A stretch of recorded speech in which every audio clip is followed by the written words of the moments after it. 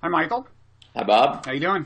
I'm doing pretty good today. Good. I'm Robert Wright of Blogging Heads TV, as you know. Do you want to introduce yourself? You're Michael Cohen. I know that much, but you might want to say even more.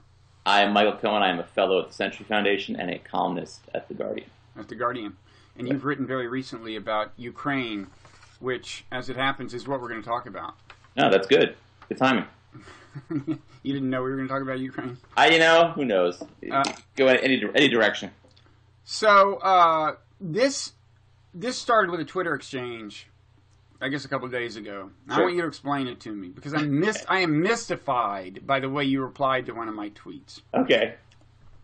I had read this John Mearsheimer op-ed in the International New York Times about Ukraine, and there was one quote in it that I thought was true. He wrote, "Few American policymakers are capable of putting themselves in Putin's shoes." So I quoted that, put that in quotes. I linked to the piece. And in response to the quote, commenting on his quote, I said, true, and good strategy requires that. Meaning good strategy requires that you put yourself in the shoes of the person, adopt their perspective, figure out what's going on in their head. I thought it was a perfectly innocent thing to say, Michael, you know? And you reply, where does that argument take you? That we should simply look the other way at violations of global norms and international law? No, Michael, I don't recall saying that. And I'm curious, why would you infer that? Well, see, I think your reaction is actually a common one, and that's why I'm interested in it. Well, my reaction was actually not to you, it was to Mearsheimer's piece.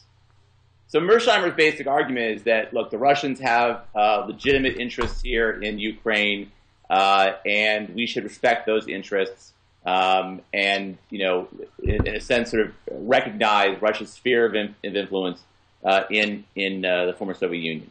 And, you know, I think that's true to an extent. I mean, that's part of the reason why we haven't offered NATO membership to Georgia and Ukraine, I think smartly so. But we shouldn't look the other way when he exercises, you know, his sort of sphere of influence or tries to affect it by violating international law and violating, you know, long-held norms about, you know, cross-border attacks.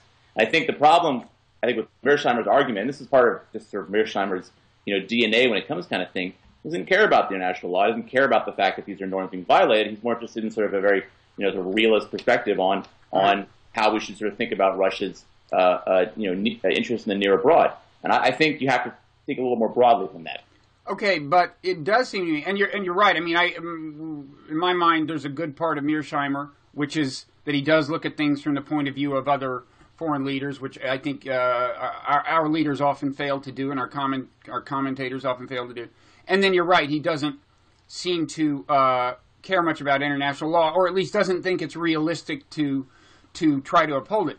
I, on the other hand, am fetishistic about international law, actually, but I have, the question I have is, how can the United States lecture Russia about respecting international borders and upholding international law, given our own behavior? You know, it's a hard argument to respond to because, I mean, in a sense, I agree with you, but you're talking to somebody who basically thought that what we did in Iraq was wrong, even if it had some veneer of support international law. Veneer, I use that. I didn't even think it had a veneer. I think it had a veneer. I mean, there's no question that Saddam was in violation of Security Council resolutions. There's no doubt about that. Whoa, wait. Let's stop right there. Now, first of all, let me get clear. You're saying you oppose the Iraq War?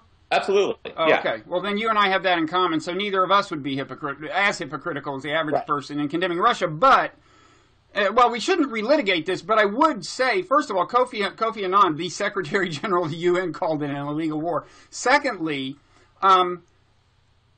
if my neighbor is in violation of the law, it's not lawful for me to break in and correct the thing.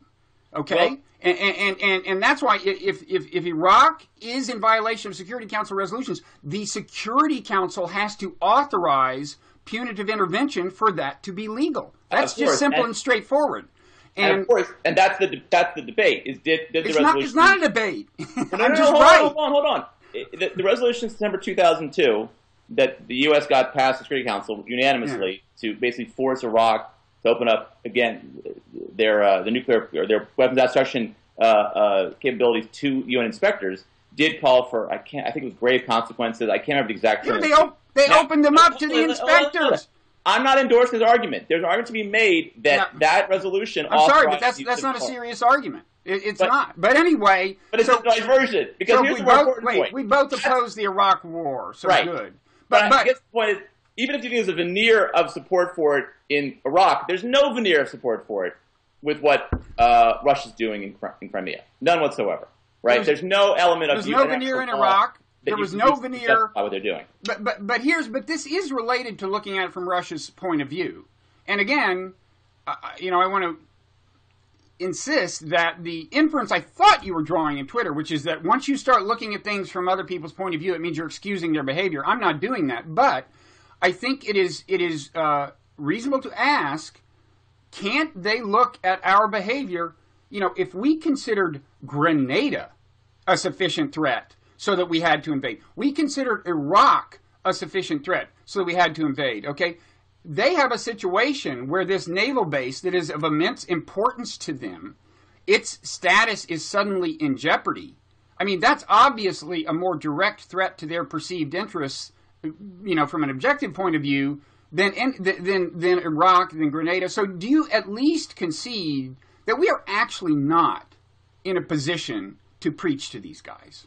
Look, as a nation. I'm preaching as Michael Cohen. Right. The U.S., and look, this administration, for better or for worse, certainly this president was not supportive of the Iraq War. I don't think he's being hypocritical. You can say John Kerry is if you want, fine. But my point is that the U.S., irrespective of what happened in Iraq, irrespective of whether we were hypocrites or not, the U.S. should not let this kind of cross-border attack and this kind of violation of sovereignty stand.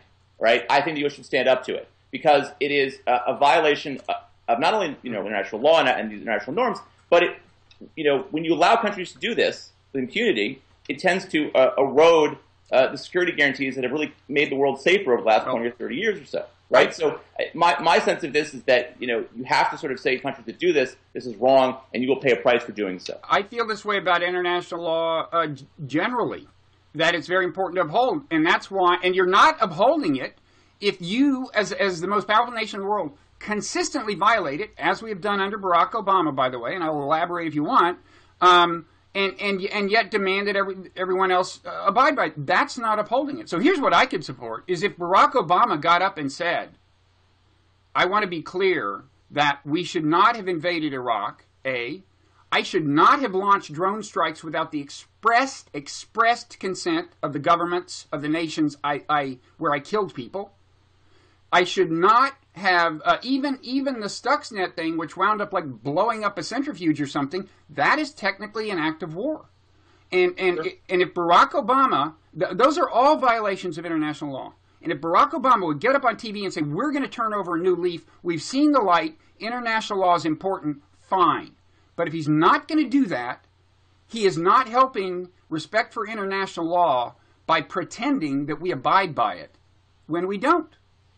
Again, to me, it feels this is a bit of a red herring argument. I mean, I don't disagree with you that the U.S. is more consistent when it comes to international law. I just don't think that because we're not consistent, we should, in this particular situation, sort of say, okay, well, we can't say anything because we've been bad in these situations. I mean, I think that's not an argument that I find sustainable.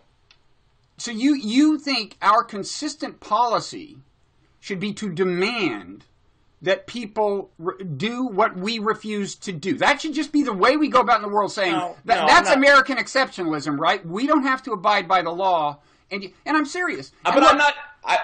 I think we should abide by the law. Look, I wrote a piece last year basically saying that the U.S. Was violating national law with drone strikes in Pakistan. I mean, I'm not disagreeing with this point. I think to some extent we've really violated American law with the war in Libya. We may have violated international law. I'm not disagreeing with this point. I mean, I think we should be more respectful of it. But I don't know where that gets you. I mean, doesn't mean that because you're not, and first of all, we do by and large adhere to national law. In more cases than not, we do adhere to it. I don't think any more than Russia does, really. Over the last 3 decades? Try to quantify if you want, but the argument you're making is that we do it all the time, but I don't think we do it all the time. I think we do it occasionally, and we do it in ways that are damaging. I mean, we did it on Kosovo, for example, in a way that was, I think, quite damaging.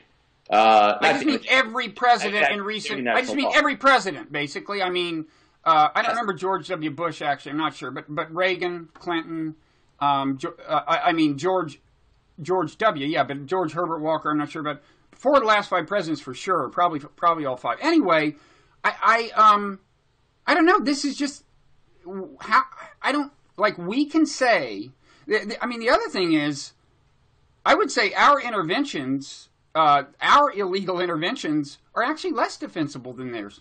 I mean, in Iraq, we went in halfway around the world from us, and we knew we were going to kill people. They haven't killed anybody so far. They have the support. And again, I'm against it. And I wish we had a history that entitled us to stand up and demand compliance with international law. But this is just a ridiculous way to go. Well, I mean, I'll tell you what. Honestly, I mean, I'm making more trouble for saying this, but I think I'm not interested in what's more not defensible. But I think from an international law perspective, the war in Iraq was, I think, actually more defensible than it was to U.S. national security interests. Again, I mean, Saddam was in violation of, Security Council resolutions and so forth, and there's an argument to be made they should have been enforced. And we did have, for the record, we had relatively, broad coalition of support for the war in Iraq. I mean, Russia's on an island on this one, but I just don't see where this argument takes you. I mean, I acknowledge sort of all your points that you've made, but I still think that having noted the U.S. hypocrisy on certain issues, that doesn't change the fact that what Russia's done is wrong. What Russia's doing is in violation of the UN Charter. It's in violation of certainly Ukraine's sovereignty, and it should be responded to. I'm not saying we should go to war over it. I mean, I'm certainly no one's saying that, but I'm saying we should certainly not just sort of sit back and ignore it like it's not happening. I mean, it's a serious crisis, and I think once two countries keep doing this, it weakens the norms that we have had and that have been maintained for 20 years or so, or more than that, on cross-border attacks like this. But in a way, the line I'm taking gets back to the point I was making, putting yourselves in the shoes of others. Again, it's like, if this is supposed to freak the world out, Russia intervening in a piece of land that was part of Russia 60 years ago, where probably most of the people support it, if that's supposed to freak us out, we're supposed to go, my God, what are they going to do next? How do you think the world should have responded to our doing Iraq? Halfway around the world, it's like, I am just, Well, look, there's two issues here. First of all, look at the Security Council vote today. 13 out of 15 voted to basically say this referendum in Crimea is a joke. China abstained, and the Russians vetoed it. Yeah. I mean, to your other point about Iraq, I mean, this speaks to a certain power dynamic. I mean, we are the biggest power on the block. I mean, we can actually fight illegal, stupid wars and not pay a huge price for it. I'm not supportive of that. I don't think we should fight illegal, stupid wars. But, Russia can do. But Michael, by that logic, in this case, look, Russia's holding the cards. They can do this, and nobody can stop them. Nobody can stop them because no one wants to use force to stop them. But they can be punished for it. They can pay a economic price. They can pay a diplomatic price, and they will. They will, and now we can. I mean, the other point I'd make is that they don't have, I don't think, a totally crazy argument. There's also the whole business of, the other thing about our failure to see things from the point of view of others is I think that has led our whole policy toward Russia, including NATO expansion, to be needlessly provocative from their point of view. I mean, first of all, 2 points on that. Needlessly provocative, I would say that the actions of Russia over the past 2 weeks would show that expanding NATO was probably a good idea. That's the first thing I'd say. Second thing is, the fact that we did not expand NATO to Georgia and Ukraine, which Obama opposes, would suggest that we are respectful of Russia's sphere of influence or not putting too much pressure on Russia. We've worked with Russia repeatedly over the past 5 years, Obama has, on START, on Afghanistan, on Iran, on Syria. We have worked with them repeatedly. We have respected them in ways that, you could argue the last president didn't respect them very much. See, but that's just you as an American saying that. From their point of view, it looks like we've been pushing NATO toward their borders as we have. And by the way, I heard Leslie Gelb, and he would know better than I say, that actually at some point after the Berlin Wall fell, we pledged to them that we would not expand NATO eastward. And I know what you're going to say. Well, we're the most powerful country. But I mean, don't you see Russia's actions today as somewhat, in the context of those actions, NATO expansion being defensible? I mean, NATO expansion. No, I think you can argue it either way. I think you can argue that NATO expansion helped put them in the mind, which included, by the way, our kind of courting Ukraine. NATO expansion put them in a more defensive mindset. They find it threatening. I think you could argue that. I don't know which is the case, but I I mean, they find it threatening, fine. They find it threatening. But the fact is they are threatening. The fact is that Russia has a long and notable history of expansion, of attacking their neighbors, of trying to, seize their countries around them. Unlike us? Wait, unlike us?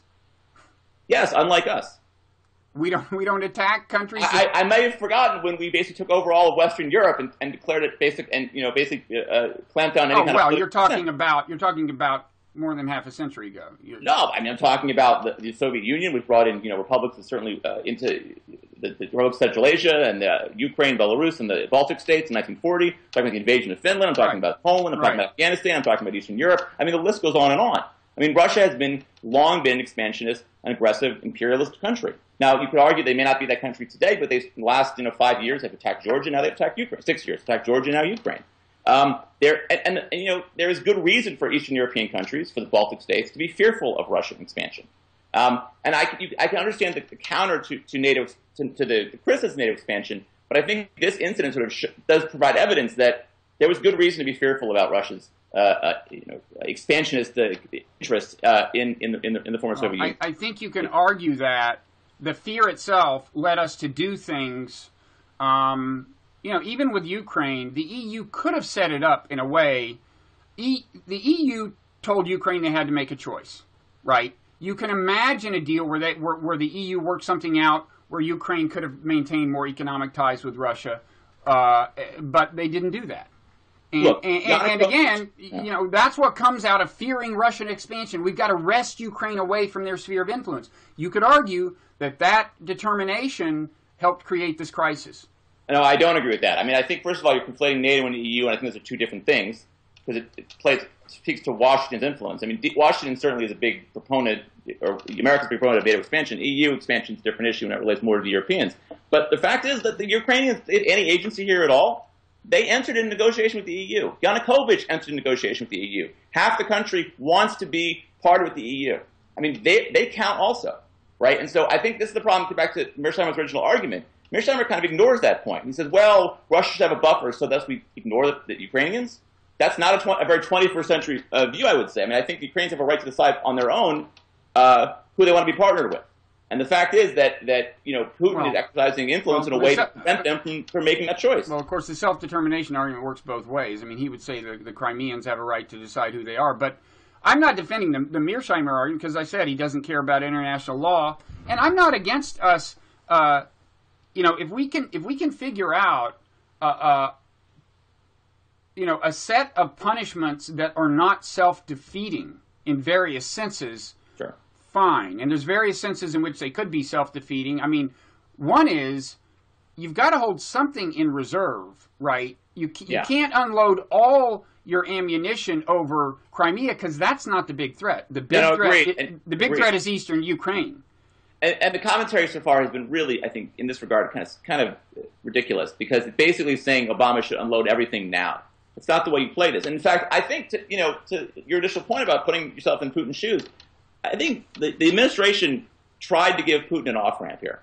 I mean, I think Kerry meeting with Lavrov, I think he tried to find a way out of this situation. What and the off-ramp? Russians have not taken the off-ramp. What was the off-ramp? I mean, I don't know what he offered him. I don't know what he offered either, but I'm saying there were concessions that could have been made by the Ukrainians. There were certainly ways to diffuse this situation. The Russians, it seems to me, have made the situation worse.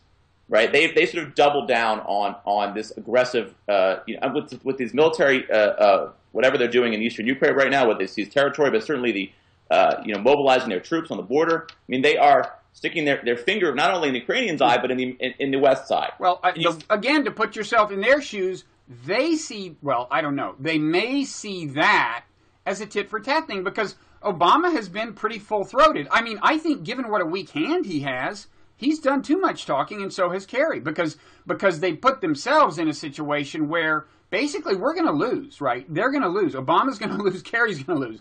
And the more they talk out loud about making demands of Russia, I think in a way the worse they're going to look. But in any event, I think Russia is, well, I think two things. First of all, they're doing that. I think they're retaliating for all of the rhetoric they're hearing from the U.S., but also, and we've moved some aircraft carriers and stuff too, but also, I mean, in a way, the hopeful scenario is they are preparing themselves for a bargaining round. And the hopeful scenario, I said, and, because look, tomorrow after we're taping this Saturday, this vote will be either they will vote for annexation, I think or the vote will be depicted that way by the people counting the votes. Either way, the official outcome will be that, and and then Putin will have that in hand, and it may be that he pauses then, and who knows? He may, It's possible, and I hope that happens. But I want to go back to what you said a second ago about Obama losing. Obama's not losing here. We don't have enough interest here for us to win or lose. We have tried to resolve this situation. We've expended diplomatic energy to do it. The person losing here is Putin. I mean, and obviously the Ukrainians are losing too. But Putin is losing. I mean, that vote today in the Security Council, this vote is a disaster for Russia. It isolates them diplomatically. It isolates them politically. It's just a vote. It's not just a vote. It's an indication that the world is against them on this, which means that if they maintain the position that they've taken on this, it's only going to get worse.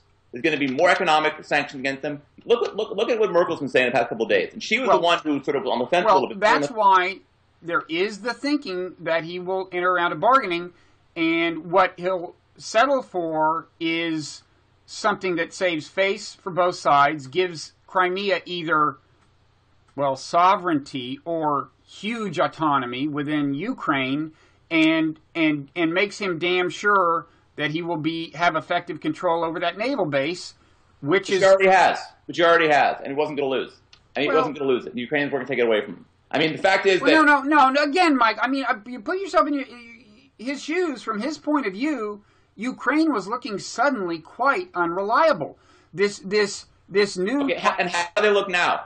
They look even more unreliable. Yeah, but now he's got the naval base. I'm saying... Naval base. I mean, this is the point. This is what's so silly about this. I mean, he has heard... Look, the point here was pressure on the Ukrainians. I'm sure why he did this. To not, move to Western of a direction. Now what are they going to do? Now they basically view their neighbor as an expansionist neighbor who's taking over their territory. This is going to drive them even further into the Western orbit, further into the EU's orbit. I mean, he has lost Ukraine for the foreseeable future as an ally. Well, and that is not a good move for Putin at all. Well, I don't know the relative weight he puts on that and on knowing for damn sure he's got this naval base. I don't know.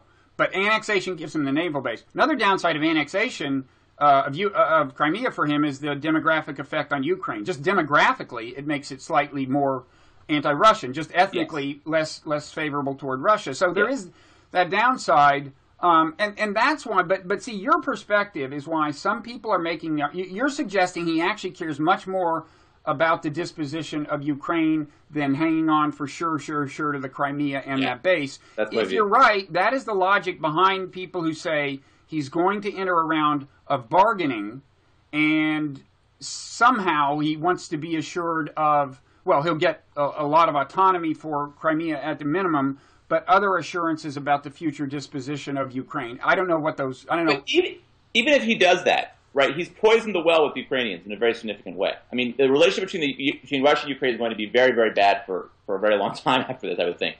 He's also poisoned the well with the Europeans, who now I think view him in even much more negative terms than they did before, and maybe much more inclined to end their reliance, for example, on Russian natural gas. I mean, this is boomerang against him in ways I don't think he fully thought about before he went into Crimea.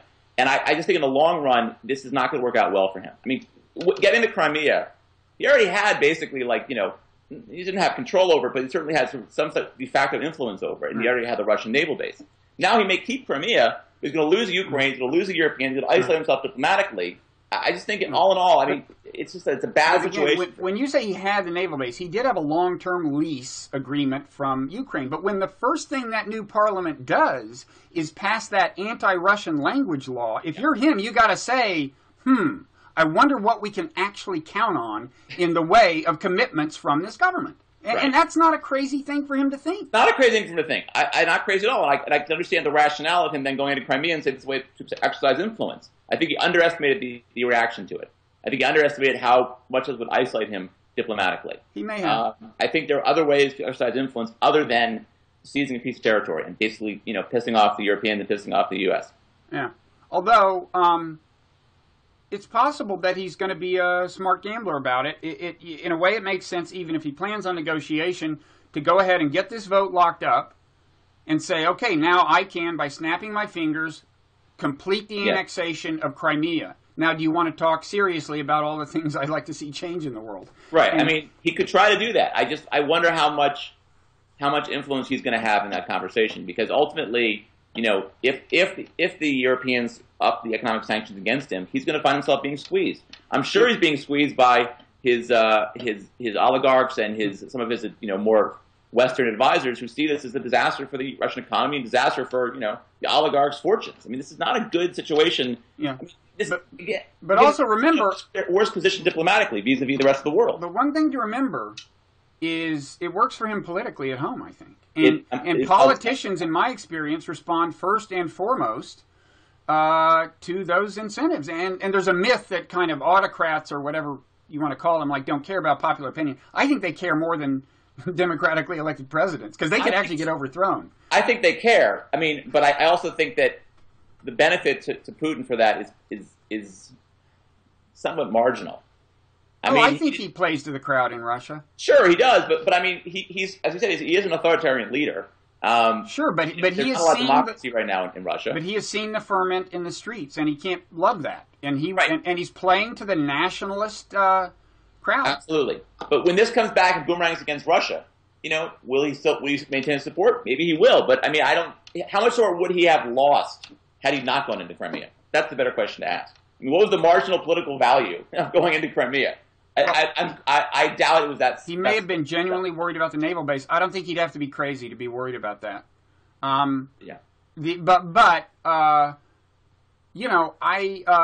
other, and right now he may be saying, well, let's see really what kind of sanctions they can muster and how long they'll last. Because the thing about sanctions is it's a two-way street. They hurt you too when you're the sanctioner.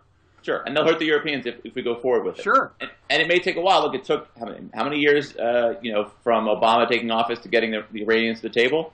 It's a serious negotiation. It took 5.5 years. So it could be. I mean, this may be a long-term process. But again, like Russia, their sort of vision of themselves as a great power has been sort of negatively affected by this. I mean, they're no longer a trustworthy country in any real significant way. And I think they're isolated. I mean, you have China abstaining from the vote today.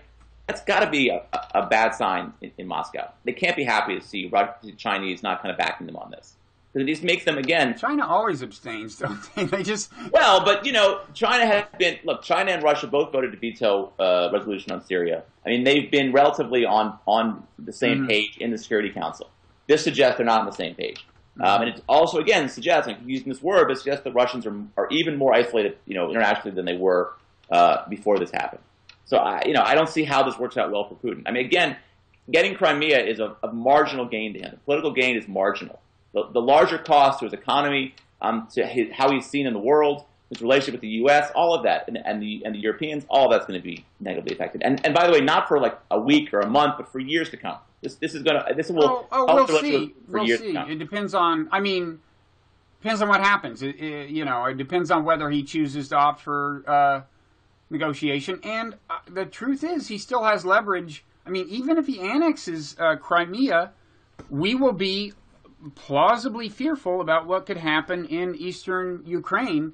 Now, he should be plausibly fearful because that could become his Vietnam. Absolutely. But Vietnam's a bit strong, but it certainly would not. I don't think it would be there's very little gain from doing that. Why does he want to basically have to control eastern Ukraine? Have to feed all the ethnic Russians in eastern Ukraine? I can't see how that's right. good. But the danger is that things spin out of control, and if lots of ethnic Russians get massacred somewhere, then it's actually hard for him not to. Then exactly that's his own fault for basically making stuff. Okay, but I mean it could spin out of control, and that's a concern. So what else do we need to opine on? We've agreed that I'm right and you're wrong. What else is there? Well, I think to get back to the initial point about putting yourself in the shoes of other leaders, I mean, I think that is important in this situation. I mean, I do think that, and I think that Obama, to his credit, actually kind of did in trying to find a diplomatic way out of this. A way that would give sort of a Russia a chance to save face. That they didn't take it, then forced you to sort of say, okay, what's behind door number two? And door number two is pressure. Door number two is sanctions. Door number two is political isolation for the Russians. I mean, that's kind of, you can only go so far in putting yourself in somebody else's shoes. You also have to sort of think of your own interests, right? And the U.S. ultimately doesn't care too much about Ukraine's disposition, whether it's pro-Russian or pro-European. I think they prefer pro-European, but I don't think they care that much. Well, although Victoria Nuland, I haven't listened to the Victoria Nuland conversation, but it sounds from the news reports like we were actively, right? Define actively. Well, I mean, I think Victoria Nuland was, I'm sure, trying to counsel the opposition, but the extent to which, we were willing to spend a great deal of diplomatic capital on behalf of the opposition, call me skeptical on that. I mean, I think maybe you could argue maybe may have made a mistake recognizing the new government so quickly, but certainly, after Yanukovych's actions and after the massacre of people in the streets, I mean, it was not surprising that we would basically go out and recognize the opposition, and also give them some level of legitimacy vis-a-vis the Russians. That may have been the thinking as well. Yeah, although again, on that point, on the question of the legitimacy of the Ukrainian government, it's not crazy for Putin to raise questions. I mean, this is a government that fled for fear of its life. That's, some people call that a coup. It's less of a coup than Egypt in my mind, but it's not exactly an orderly and manifestly constitutional transition of government, I don't think. It's not. I mean, but look, this is a great question, by the way, as to why Yanukovych left. I mean, and, why. I think, well, he says, why doubt him? He thought he was going to get killed. He may very well have. I mean, he may have been right about that, or he may be exaggerating. Yeah. I have no idea. The Ukrainian parliament was democratically elected as he was, so they had a right to certainly, push him out and to create a new government. But look, it's an odd argument. I find people sort of defending Yanukovych, and I'm not saying you are, but on the grounds he's democratically elected. I mean, he was killing his own people in the streets of Kiev, and in very few situations would any of us think that was acceptable. But I have a question about that. I really haven't focused on this, but I know Anatol Levin was saying that there is some degree of credibility, or at least, I don't know, that, this counterclaim that some of the killing was done was like a false flag operation by one of the fascist parties. Can we dismiss that claim altogether? I mean, I think we can dismiss it in the sense that clearly before that, the sniper attacks even were happening, you had Ukrainian police basically killing protesters and basically, going after demonstrators with brutal force. So I think that certainly, that has, even if you think there's a false flag operation, that has to be part of the conversation too. Yanukovych did not handle this well. And by the way, this is the thing also about this that not enough people are talking about. This crisis happened because Yanukovych screwed up. I mean, he handled this very, very poorly. And he handled it in such a way that almost forced him to leave the country because, he used force, he lost political support, he signed this deal with the opposition, he fled, he basically put, Putin in a terrible position. But a lot of this is because of his own actions also. I mean, go back even further, his corruption.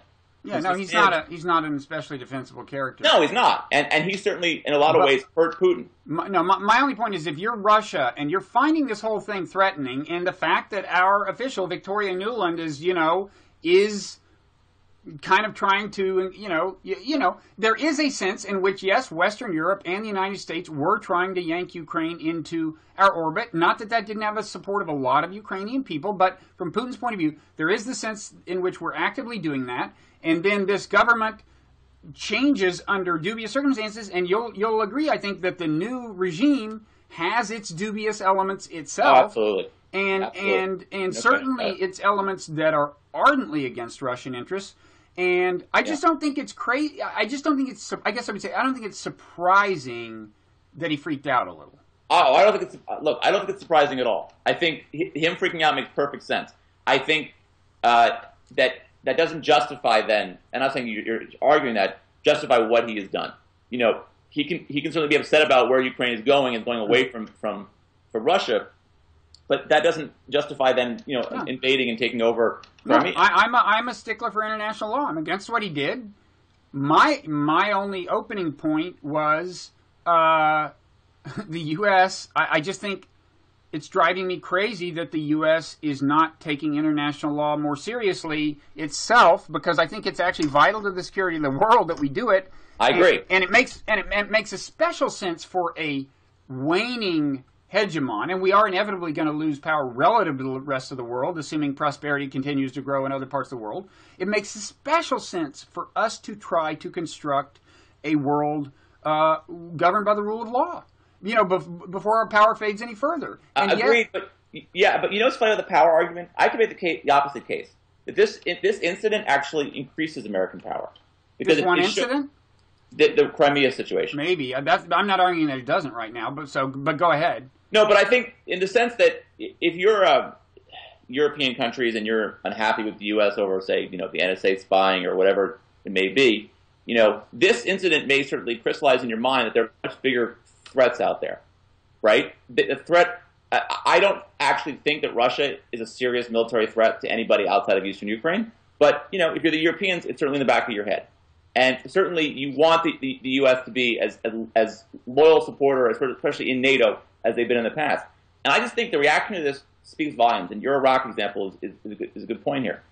The world has basically come out, except for countries that are basically under the thumb of Putin or near enough they can't go against him, have been in support of the U.S. position on this, right? And you contrast that with the Iraq position, which you argue is less sensible, and you may be right.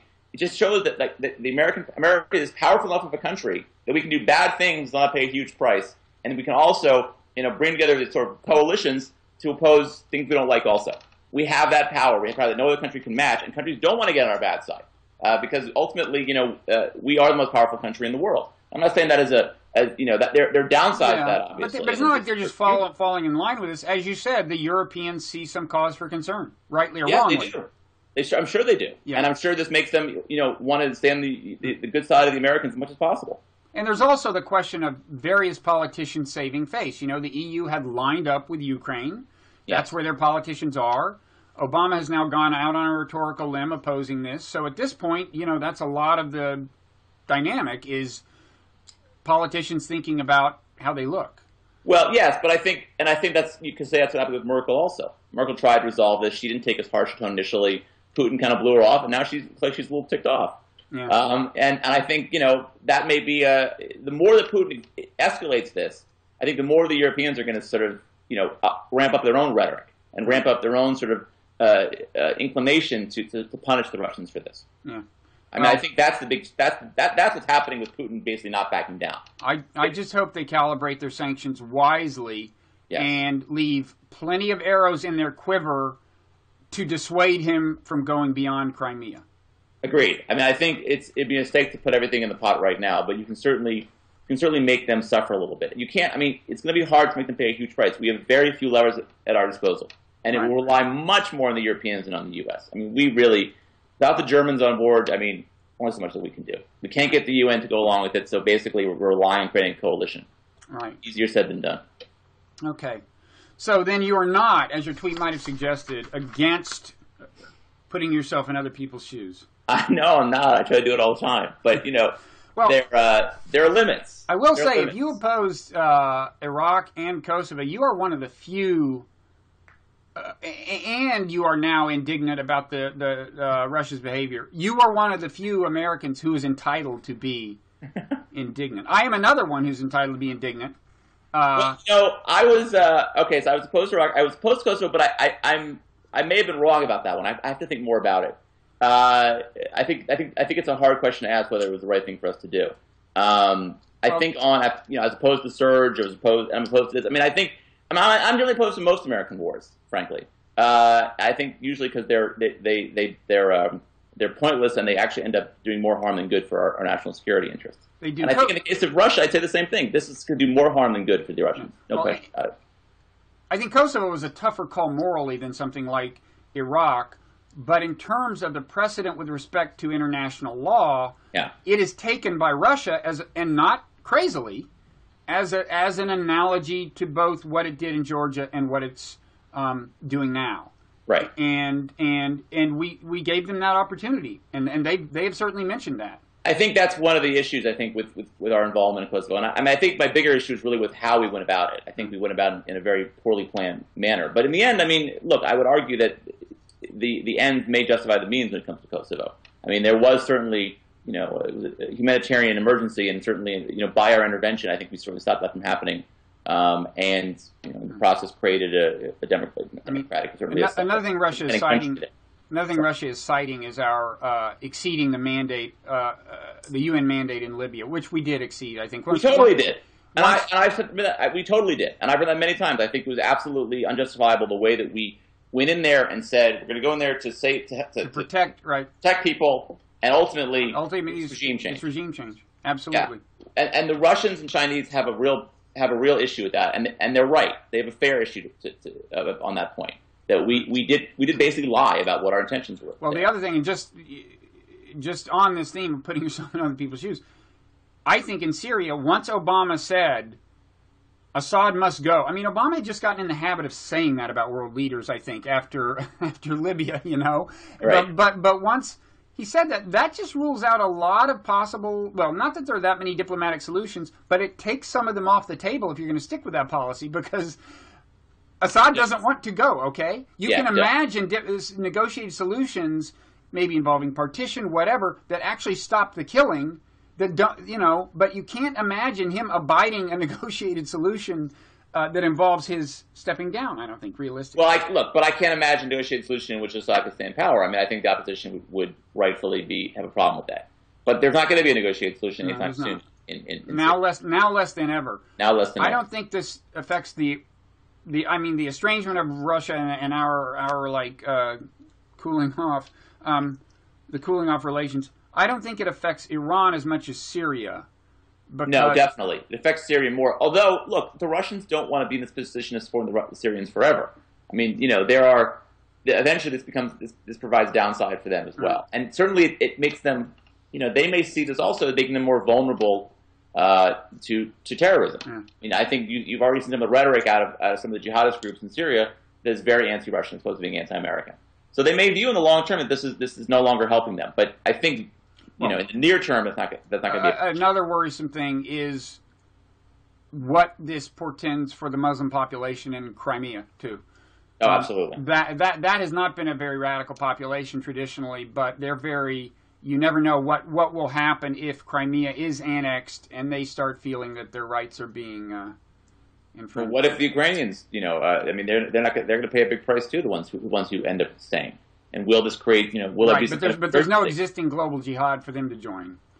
That is true. That is true. I don't know how radicalized. I don't know. They're not. They have not historically been radicalized. Right. But this is the kind of thing that radicalizes people. But it also, look, and if there's certainly incidents of anti-Muslim attacks by the Russians as well, it may have a different effect, which is that it could ratchet up sort of the animus from global jihadist groups in general. I mean, again, you've seen this in Syria. There has been a lot of anti-jihadist rhetoric out of Syria that's anti-Russian as opposed to, jihadist rhetoric has been anti-Russian as opposed to anti-American. That could get worse. It could make more problems for them. But of course, that wouldn't be a new thing. That certainly relates also to the Chechen war as well. There was certainly a lot of that going on then too. Okay. Well, I guess we've solved this a little bit. We've solved the problem, I think. I think we solved it too. Yeah, it was awesome. We solved it. Yeah, I don't see any trouble ahead. No, I think we're good. I think we got it under control. Will you send the email to Obama? Sure. Telling him to do whatever. This attachment, and you'll just, everything's solved. Yeah. Tell him to keep some quivers in his arrow. That's right. All right. Well, thank you, Michael. Always a pleasure. Yeah.